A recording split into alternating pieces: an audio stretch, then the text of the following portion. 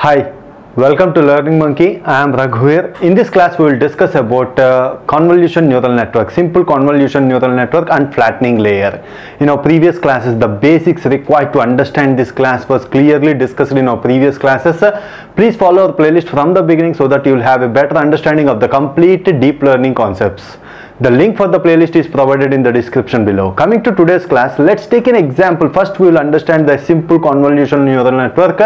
In that, we will understand what the flattening layer is. The simple convolution neural network looks like this. This is our simple convolution neural network.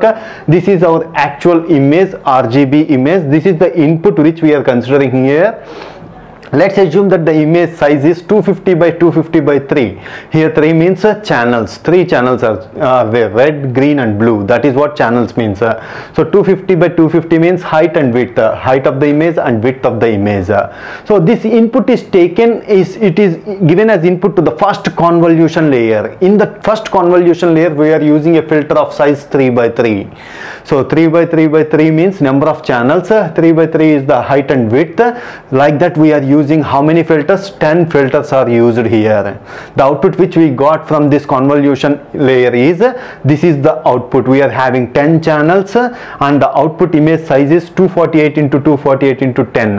So why we got this 10 channels? Because we are having 10 filters here. So these are the basics which we discussed previously.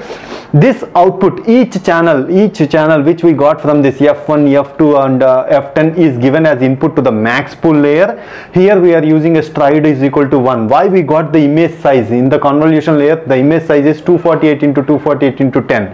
Why the image size is 248 into 248 into 10? So this is the equation. N plus 2p means padding value. Here padding is equal to 0 minus f means 3 value divided by s. Stride is equal to 1 plus 1. This is the equation to calculate the image size.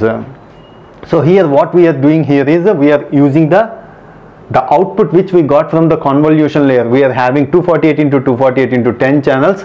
This is taken as input to the max pool layer and each channel is taken into the max pool layer. It is given 2 by 2 matrix. So stride is equal to 2. What it is doing, max pool layer is doing, it is again reducing the size of image.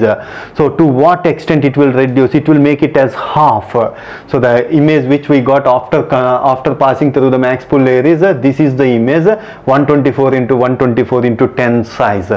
This image 10 means here channels, 10 channels. This image is taken as input to the next convolution layer. In our next convolution layer, we are taking a 5 by 5 filter. Like that, we are taking 20 filters. So the output which we got here, the stride is equal to 2. So passing this into the equation, we will get the output image size 59 into 59 into 20. Here 20 means 20 channels. One F1, this is the F1. Next one is F2, so on F20. Like that, we are having we got an output of 20 channels. Okay. Next, we are taking each input is taken as an input to the max. Each output which we got from this convolution layer is taken as input to the max pool layer. Here we are applying max pool of 2 by 2. Stride is equal to 2. It is again reducing the image size to half. The output which we got after applying the max pool layer is 29 by 29 by 20. So each channel is having 29 by 29. Like that, we are having 20 channels. So the total number of pixels that are present in this entire image is 29 by 29 by 20 is 16820 pixels. Each pixel is taken as an input to the next layer. This is how we are taking first pixel, second pixel, third pixel, so on. 16820 pixels. This is what flattening means. Why we are using this flattening? From here we are applying our standard neural network. Artificial neural network, which we discussed previously in our first session. We discussed about this. From here we are taking the flattening layer. Flattening layer is taking each pixel as input to the next layer. See, from here we are applying the standard neural network. This is how we are applying neurons. And the next layer, this is first hidden layer, second hidden layer, this is the output layer. At the output layer, if it is binary class classification, we will apply the cross entropy equation, loss function. If it is multi-class classification, we will apply softmax loss function. That is how we will apply our convolution neural network. This is the structure of convolution neural network.